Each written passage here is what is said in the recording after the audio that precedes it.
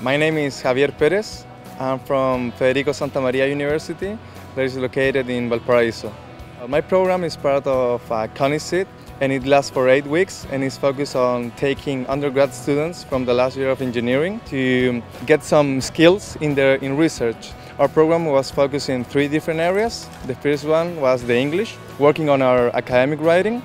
The second one was working on a research project that we work with the engineering school. And finally, we work with the grad school and the business school in the commercialization of new research and technology. We had the chance to visit some research institutes that you have here at UQ. For example, I went to Pinjarra Hills to the mine that the university owns, the Brain Institute, the Biotechnology Institute. The University of Queensland has a wide range of projects. You can work in different areas. It's very interesting to see how in Australia you have, besides like the engineering or the academy, you have some institutes that are focused to bring these projects into the industry. My name is Ignacio and I'm from Pontificia Universidad Católica de Chile, back in Santiago. My research project was doing a integrated sensor circuit based on the flight of a Samara seed. Here I have a small prototype. This is where the sensor comes, and this is the shape of the Samara seed. The idea of this circuit is to measure different variables such as temperature, humidity, how much rain has fallen in one place. Where I come from, normally research is more focused on academic purposes.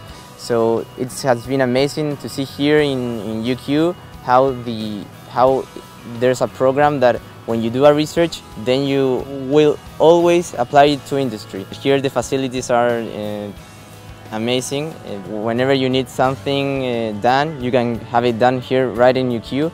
And if you are not able to do it here in UQ, UQ manages to find the appropriate place to make it, such as the circuit, because we couldn't make it here in UQ, but they found us the Chinese manufacturer. My name is Samuel Valdez, and I'm from Pontificia Universidad Católica de Chile. I think this program helped a lot to improve my English and my skills. Before I arrived here, my English was quite difficult to me to express myself, but to be in contact with people who speak native English here, it's much easier for me to keep improving this language. The University of Queensland is a really good place to come.